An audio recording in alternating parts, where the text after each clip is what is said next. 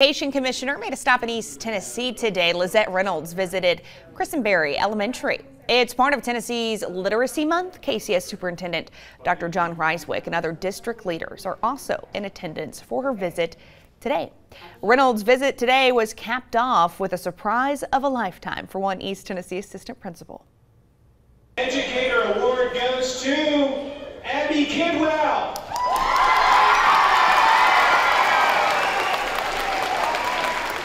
Yeah, Assistant Principal Abby Kidwell surprised with this year's Milken Educator Award at Clinton Elementary. She earned $25,000. She was picked out of 3 million educators nationwide.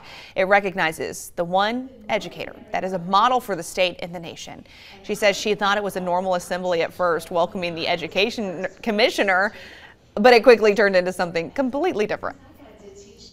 It's just an overwhelming honor, and it's a little of a disbelief of how I'm honored to receive it, but it was a collective effort with so many other people that have poured into me and poured along with me. But in that moment, it was, there's got to be somebody, you look around like there's got to be somebody else that they're trying to acknowledge in a room full of awesome people. Yeah, it was her. We're so lucky to have so many great educators here in the state in East Tennessee. She says she's going to use the money to pay off some of her student loans and then use the rest of it, she says, to help other people.